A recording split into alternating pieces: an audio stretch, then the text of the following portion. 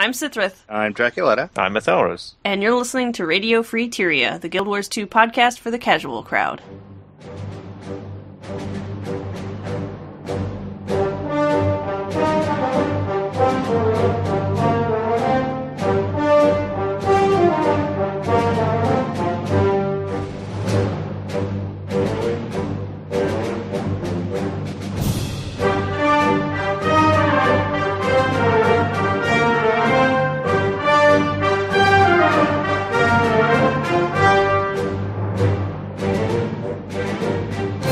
Alright, so this week we do have a lot of news to talk about, which is quite the opposite of the past 2 weeks.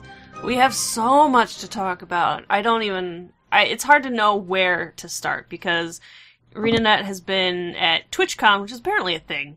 TwitchCon is a thing.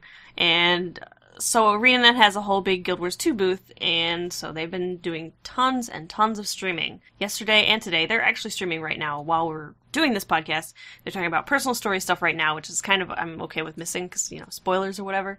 They've been talking a lot about Heart of Thorns, and of course, we have less than a month now until Heart of Thorns comes out, so they've released the Heart of Thorns official launch trailer, which I guess is as good a place as any to start on this big giant pile of news that they've been going through. So the official trailer was actually a lot shorter than I thought it would be, but it was pretty good, although it's kind of, I don't know, for an official launch trailer it was a lot more story kind of cinematic-y than I expected it to be, because I feel like they've been showing these kind of trailery teaser clips where they list the different features, raids and stronghold and World v World new Borderlands and all this stuff.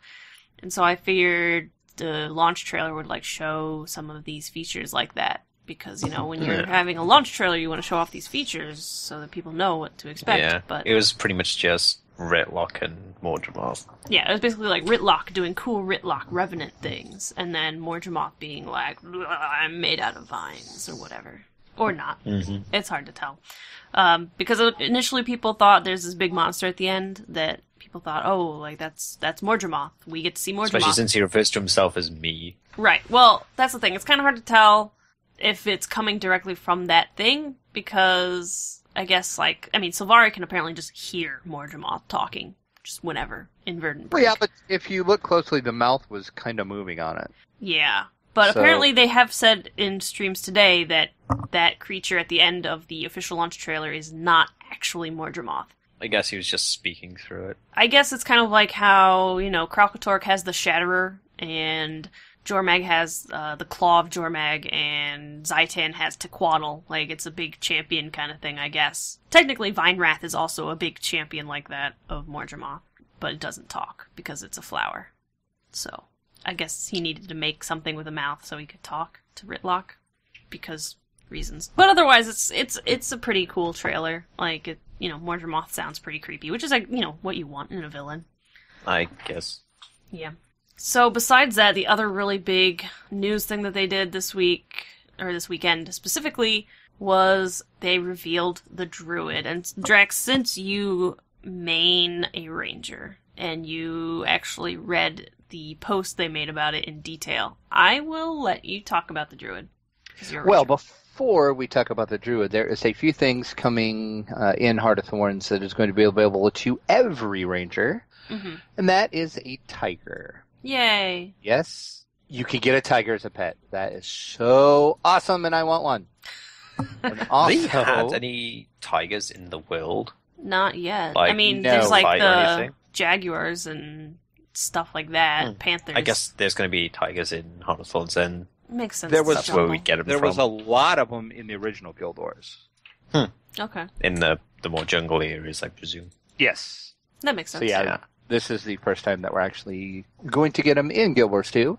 And also coming for every Ranger is Smokescale. And that is basically going to be a dinosaur that you can tame. Yay, dinosaurs. What it's going to do is it's going to create a smoke field. And while it is in that smoke field, it will evade attacks consistently. And it will be immune to all conditions. So, which basically that's going to be a very, very, very tanky little pet you can have. Yeah, that sounds pretty nice. And speaking of dinosaurs, there's going to be another one called the Bristleback. and that is going to be a condition-applying dinosaur. It's constantly going to shoot spines at its targets, frequently applying bleeds to the target that it hits. Nice. So we're getting tigers and dinosaurs. Oh but my. not to be outdone, we're actually going to get some dragons. Kind of. Kind of. Baby, little, tiny, fake dragons. Yes, the electric and fire. And now I've heard this word pronounced 3 different ways. I probably say it different than what everybody else says it. Well, we'll find out. I say Wervian is how I pronounce it. I say wyvern. No, I'm thinking wyvern. I've heard it that way too. But anyway, it's basically a baby dragon. The electric version is going to be it has an activated ability that will perform a head charge, which will stun and knock enemies caught in the path of the charge. And at the end of the charge, it's also going to leave a lightning field behind it from where it charged. So that's what do they call them? Elementalists? No, Mordremoth has them. Oh, the Thrashers, kind of? I was thinking more of the other ones, the charging ones. Terragriffs. Yeah, Terragriffs. They do that move where they sort of charge it and they leave the thing behind them. Could you imagine if Rangers had Terragriff pets? That'd be nuts. That would be crazy.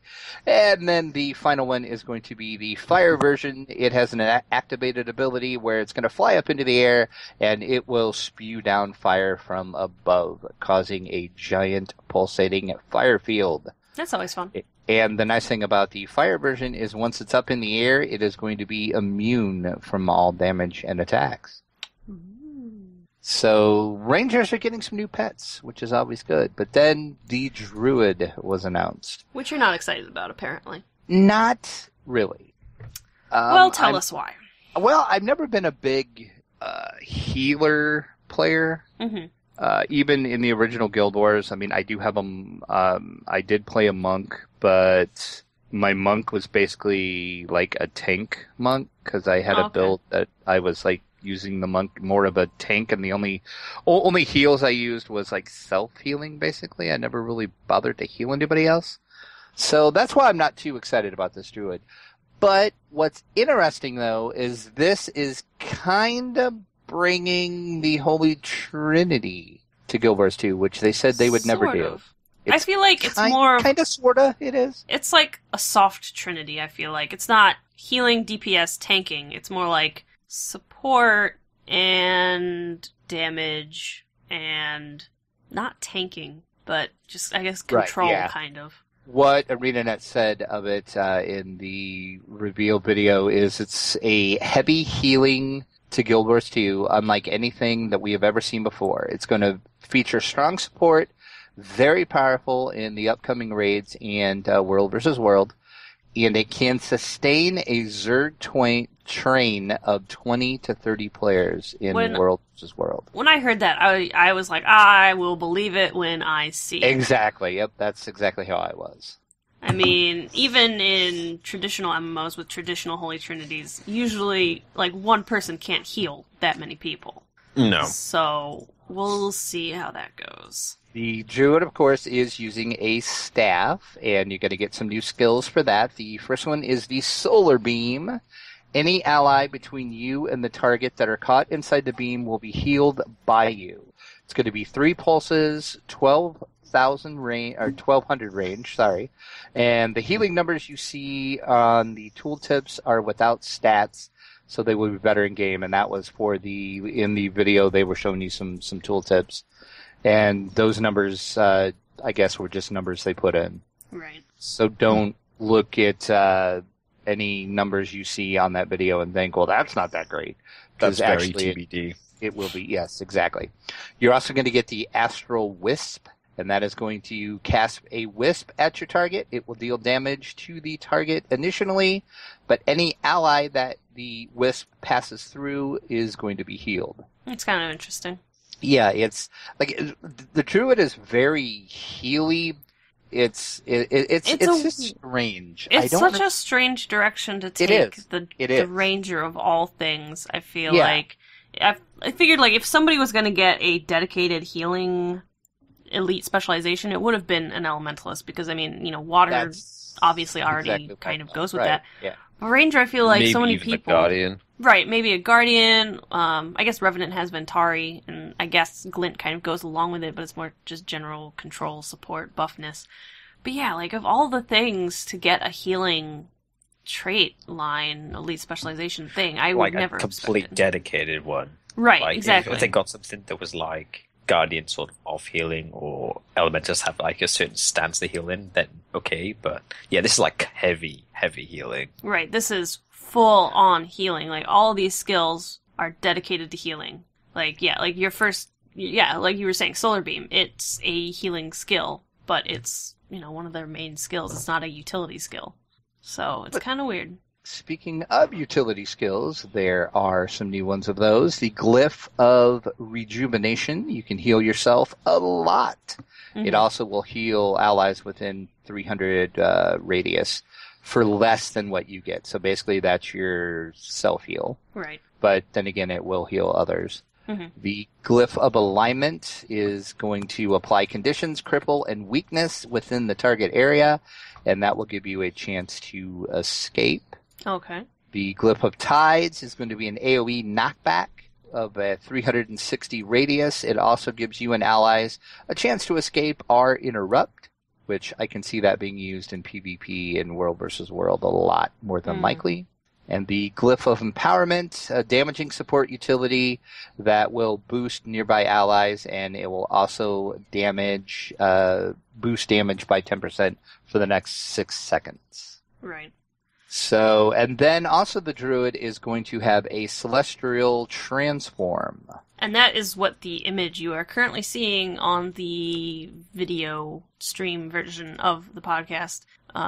Yeah. I was really disappointed because I missed this stream because it happened before I woke up. But, yeah, everybody was like, oh, Druids get to transform into this celestial avatar. Oh, it just looks like Death Shroud, but for Rangers, oh, blah, blah, blah. But, like, nobody actually took a picture of it, and, like, there wasn't a picture of it anywhere online until a couple hours later. And I was so disappointed because Guild Wars 2 is supposed to be all about aesthetics, and nobody bothered to take a picture of it. The visual effect seems to be like that sort of starry thing they have in Lion's Arch, like in the bank. Right. Well, the Black Lion bank. People have been talking a lot about the Guild Wars 1 weapon set called the Celestial Weapons, which makes sense because this is supposed to be called the Celestial Avatar, and the Celestial Weapons in Guild Wars 1 look like this space field kind of thing that's going on. Yeah, it makes sense. But yeah, I don't think it looks like Death Shroud at all because it's blue and it looks like outer space. And not like death. Right. The only thing that's kind of like Death Shroud is you have to like build it up, and you basically do that via attacking, healing. And the noticeable thing with it is if you heal, it actually is more effective at building up your astral force, which is what you need to go into your celestial form. Right. So once again, the Druid is very, very heavy leaning towards healing. You can get it via attacking, but it's going to take you a much longer time versus once you use your healing skills. Mm-hmm. And once you transform, you will gain a new set of skills. The Cosmic Ray has no cooldown, target ground application of straight up healing. That you sounds can pump pretty out crazy. a lot of healing with that. Yeah, that's like basically an uber oh shit heal basically. As long as you're have your astral force built up, you can pop into your form and basically just pop that off instantly. That's crazy. I guess that's how it's gonna sustain 20 to 30 people in a raid or whatever. The Seed of Life, you're going to plant a seed on the ground, and when that seed bursts open, it's going to heal all of your allies, and it will cleanse any conditions. Jeez. The Lunar Impact drops a lunar missile on you, dazing any enemies, and once again healing all your allies in the process. And that daze, they did state, is a pretty strong daze. The Tidal Surge is going to be a channeled ability that is huge. That is a huge, consistently pulsating heal that heals for over 1k per tick. Jeez. Calm down, Druids. Yeah, exactly. It also creates a water field, and it's going to be very visible for your allies. So, although, like you said, these are just kind of numbers that they have right now, and I'm assuming it's going to get changed. Hoping some of these are going to get changed because, as this stands now, just on paper, Druid's OP. You're very OP.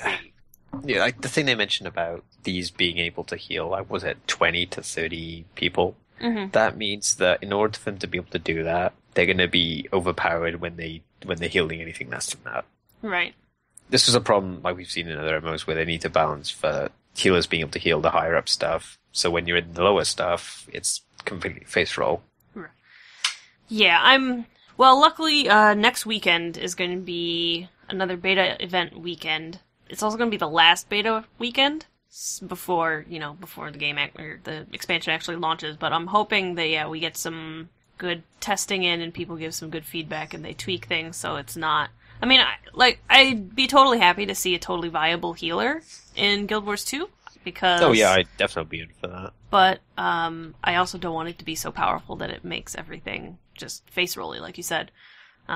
So I guess we'll see.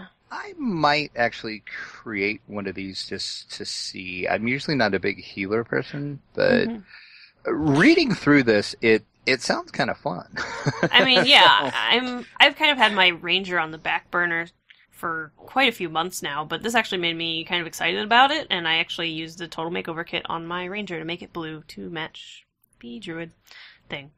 Well, it is interesting in that this one, like more than the others, like by quite a lot, I think, really changes the main core of the class. I definitely agree. Look at, say, Necros or like Chronomancers. Yeah, some of their abilities are different, like the Necro's more melee and slower.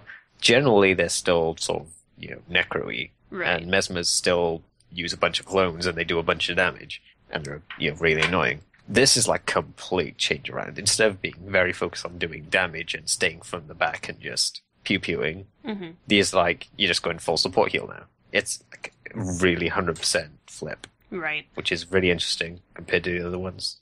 Yeah, that's a good point I hadn't thought of, but you are totally right. Like, this is the one elite specialization that is that really takes the class to a completely different place than the vanilla classes. The closest other one I could think of is maybe Dragon Hunter for Guardian. And even that's still supportive. Right, that's still a very supporty kind of. I mean, yeah, you get the longbow, which is very different from everything else the Guardian has, but yeah, you're still doing a lot of support. It's just where you're standing, because normally Guardians would be in the front line supporting, it's just you're in the back instead. Right, whereas Ranger, like, the closest it gets to healing and this kind of support is, like, the traps that it can use for some of its utilities and stuff, but it's not anything like this.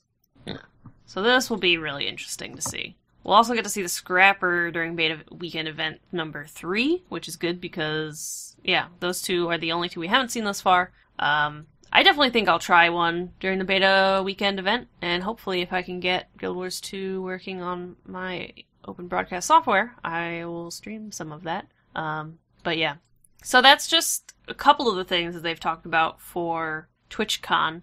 They've also done a whole bunch of different panels. A lot of the panels have kind of covered stuff we already know. For example, they talked a bit about adventures, which, if you remember, is kind of like Fancy Pants events. It's like events plus, I guess, for Heart of Thorns.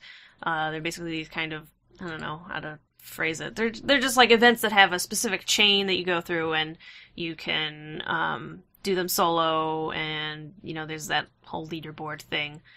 So they kind of went through and they talked about some specific events that are going to be coming. So they talked about one where kind of like it's a puzzle jumping platformer, almost, kind of. I mean, it's not as jumping puzzly as a lot of the jumping puzzles we have right now in game. But yeah, it's like you don't want to touch the lava on the ground because it's lava. I shouldn't have to explain why you don't want to touch it, because it's lava. And then the other one that they talked about is called Fallen Masks, and basically you're using gliders and the bouncing mushrooms to, like, soothe these masks in the area, and it's kind of weird. But yeah, so they basically just kind of gave more examples of what adventures are. Another one that they talked about briefly was where you drive a char motorcycle around, which sounds pretty cool, because char motorcycle. And then, there's other ones that are jumping puzzle oriented, which, we're up for that. I love jumping puzzles. They also talked a bit about PvP leagues, and I'm interested in that because I love PvP. They kind of just went over again, there's going to be seasons. Each season will last for 8 weeks. So that's 4 seasons per year with 2 weeks in between. And apparently they're going to be doing balance patches on classes between each season. So that'll kind of, I guess, they're just going to try and make sure things are balanced between each season so that, every season isn't just like, oh, elementalists dominate this season, elementalists dominate the next season, etc. They also mentioned again, through PvP you'll be able to get a PvP unique legendary backpack, which is cool. So yeah, if you're into PvP, that's all cool stuff. So basically they're trying to make it so that PvP kind of resets every 8 weeks or so that new players and veterans, they start at the same page and have to work their way up. What else have they talked about? They also talked a little bit about creating better squad UI for raiding and World v World. I don't World v World, so I don't know much about squad UI anyway, how it is, so I can't really speak to how it's different. They also talked a bit about raids, and it's kind of more of the same information they've talked about, it's going to be difficult to do pickup groups. There's no hard gate to prevent you to access the raids, though. But you're going to want a organized group.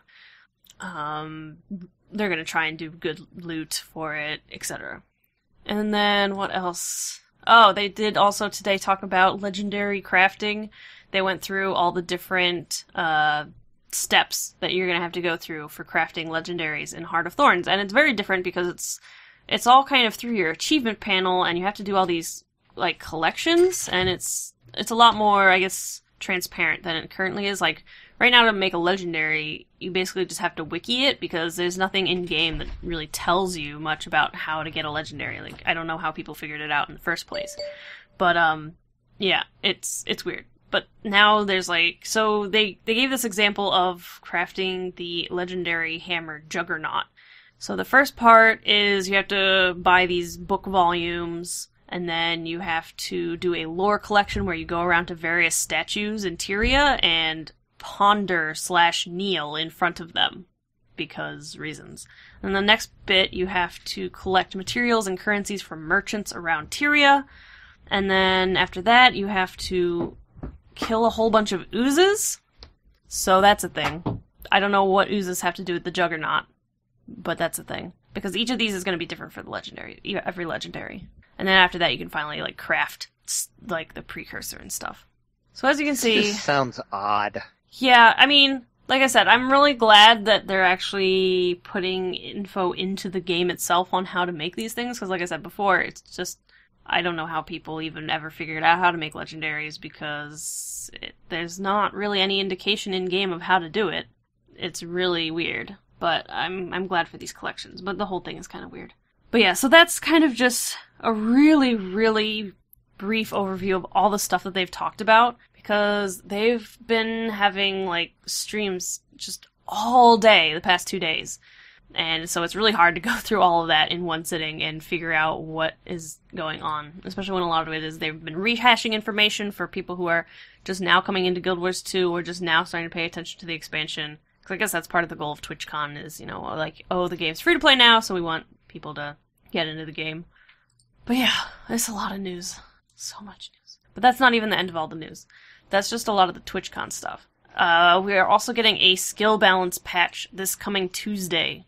I know, Thoros, you kind of went through and took a look at all of that stuff, and I kind of didn't because I've been drowning in all this TwitchCon information. Yeah, there's a few things. Some of the prominent stuff, LE's OP getting nerfed. Mm-hmm. That's good. Mainly Fire and the Ice Bow were getting pretty significantly nerfed. Mm-hmm. Supposedly they're pretty broken right now. Yeah, they're quite powerful. Especially dagger wielding elementalists in PvP are very, very powerful. So I'm glad to see that they are kind of toning that back. Like a few things from that are relevant to me because I play these classes. Some of the Guardian stuff, like the Feel My Wrath elite skill, which gives quickness and fury, is getting a longer cooldown, which I guess is fair because that ability was really powerful. But at the same time, I'm going to miss having it that low. I mean, 30 seconds for an elite skill is pretty low. Mesmers are getting a couple of quality of life things like portals. You know, if you put the first half of it down, you don't know exactly how long you have to put the next one. That's kind of a thing, yeah. It's kind of irritating, so they're going to put a buff that will actually tell you how long you have left, which is always nice to have. Yeah, especially I'm really for us doing jumping puzzles. Yeah, I'm really looking forward to that. That'll definitely be good. And the Mesmer sword, I believe it's the sword ability speed up. Actually, it's sort of focus that does that. I think it's the focus. But we usually just have the sword in the main hand, along with the focus. Yeah. The focus speed up ability will now actually apply swiftness, refresh it if you already have a swiftness buff on you, which is always called like a quality of life buff for me, because it's very irritating to have like 2 seconds left on your speed up. You go through it, but you don't get it because it's not run out yet. And it's like weird because it's one of like the few that does that. Usually if you get a speed buff from somewhere, it'll refresh or add on to it. Right. This one doesn't either, and it's really odd. Well, luckily they're changing it. Yeah. There's like only a couple of other things, I suppose. Axe skills, getting extra radius is something, I guess. Yeah, longer range is good. Thief pistols getting pretty significant buffs. I don't know exactly how strong that is. I don't really see thieves, at least in PvP, using pistols. They mainly just, typical daggers. Alright. Killing you from out of nowhere. So I guess if more thieves use pistols and are less cowardly about it, then... I mean, I know I use sword pistol in PvP on my thief, but I'm not a good PvP thief, so I'm probably not a good indication of what that One is. other thing I guess that was kind of interesting, at least to read, is that the rousing resilience trait for warriors is getting a 130% buff. Wow. So that's probably just a very low value to multiply, so it's probably increasing it by like 30, but it just sounds like really an amusingly high number. Yeah, that's pretty crazy. But yeah, I guess we'll see like what that means. Yeah, I mean, it's like, what was it, the Revenants got like 100% buffs on some of their skills back when. Right. Well, that's and that because in their first... being a big deal. That's because in their first thing, they couldn't do anything. It was like they were trying to attack you with toothpicks rather than anything. Yeah, so it might just end up being like that. It's just a high percentage because it's like doubling it from like 2 to 4. Right. Like one of the thief buffs that got that treatment. True. But yeah, just a few things. I don't think it's going to shake things up too much, aside from maybe the LE nerfs, which seem to be very, very much needed. Right, yeah. It'll definitely be good. Because you see sometimes in PvP, you'll come up against a team, and it'll have like 2 or 3 dagger elementalists, and you just can't do anything against that at that point, because there's just too much damage. You can't. It's just... Yeah. So another thing that they talked about regarding PvP, it's kind of mostly just... They mentioned it in the forums. Somebody was complaining about the PvP population, and Colin Johansson, the game director, felt the need to come in and kind of refute some of these claims. Like somebody said, the current system is making the player base smaller by the minute for PvP.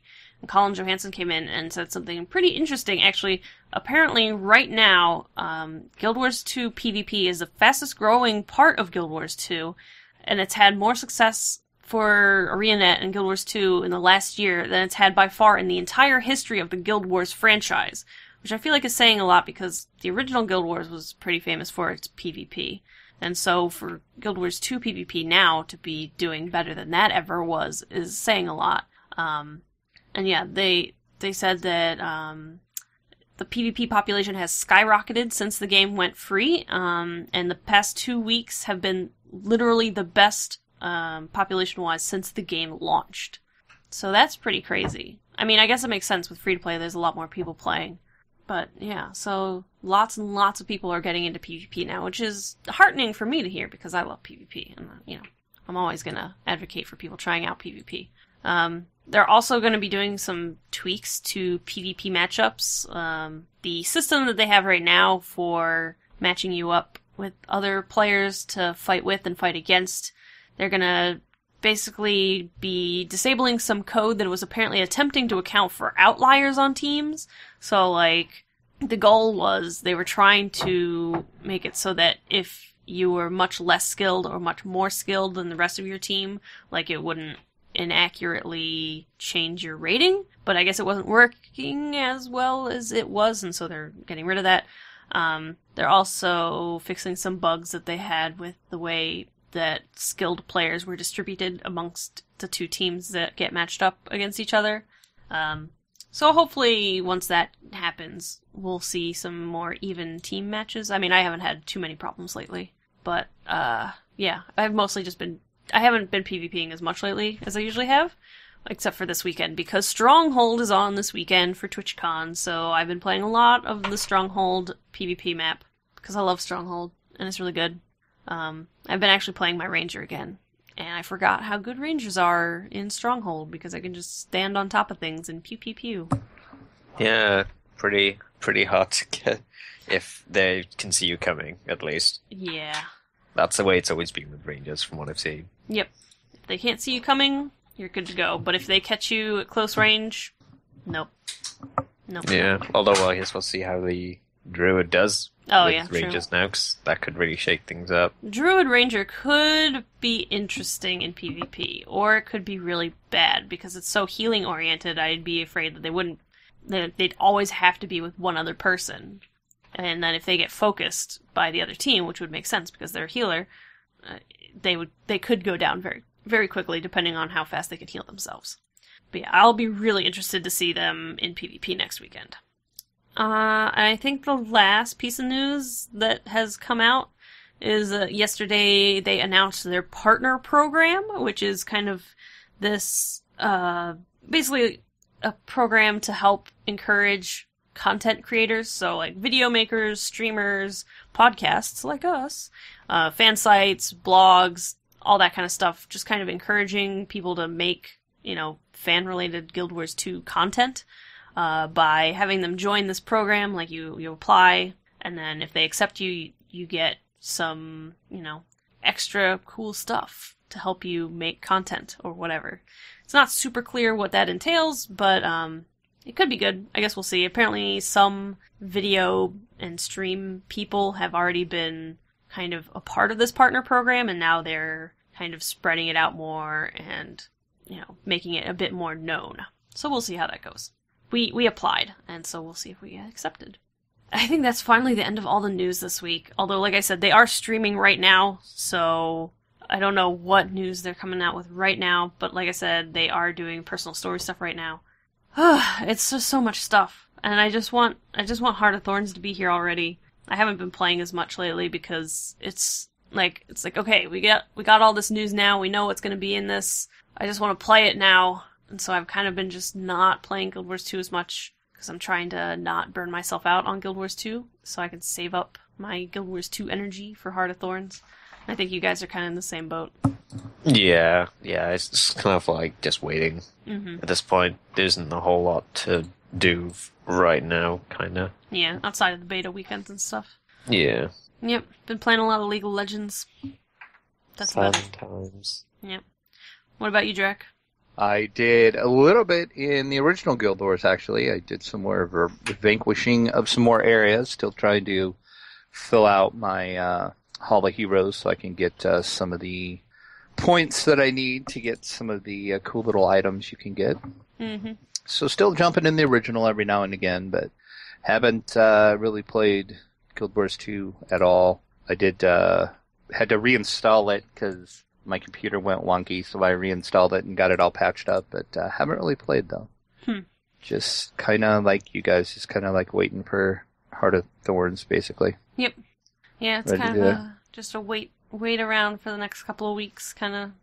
I've got my characters all where I want them, pretty much, for Heart of Thorns, so it's just, like, come on, just launch it. Just want to play it now. I think I'm probably going to try before the next weekend, before the next beta weekend, I'm going to try to go ahead and pre-order. Oh, yeah. So I can partake in that weekend at least. So hopefully next weekend we all can do some Heart of Thorns stuff.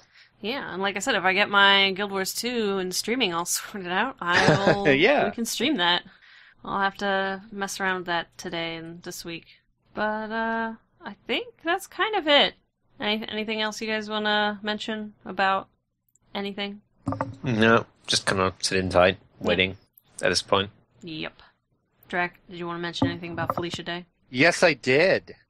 I was waiting to for my opening there. Right. I did learn something about Felicia Day this week, believe it or not. Oh, did you? She is an amazing audiobook narrator. Oh, really? Because I listened to the audiobook version of her book, and she's the one that's actually doing the narration, and it is amazing. That's she surprising. is awesome. So yeah. A lot of time you get audiobooks and the author does not read. Yeah, I was surprised she was actually reading it. So I guess she's an actor though, so that makes sense. Right. Yep. Because I feel like Will Wheaton also reads his own audiobooks. He did, yes. I listened to the audio version of his autobiography that he did, and he read that as well too. Mm-hmm. And speaking of Will Wheaton, if you want to hear an awesome audiobook, get Ready Player One. Okay. He narrates Ready Player One, and he does an amazing job. I mean, that book is awesome anyway, but it's 10 times better if you listen to the audio version with Will Wheaton, just because it's Will Wheaton. Right. Will Wheaton is pretty cool. Indeed, he is. All right, I think that's about it for this week. Done a lot of talking about news. But yeah, so thanks everybody for listening. Again, sorry for the technical difficulties for the stream, but we'll see you next weekend.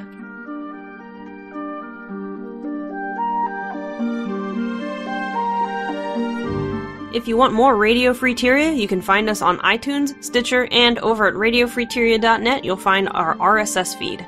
Don't miss out on our live streams. Every Saturday at 6 p.m. U.S. Eastern Time, we record Radio Freeteria live at twitch.tv/Radio Freeteria. We also stream Guild Wars 2 gameplay on and off throughout the week. If you want more news from us, you can find Radio Freeteria on Twitter, Facebook, Google+, and Tumblr. And of course, for more information about us and our show, you can always check out radiofreeteria.net.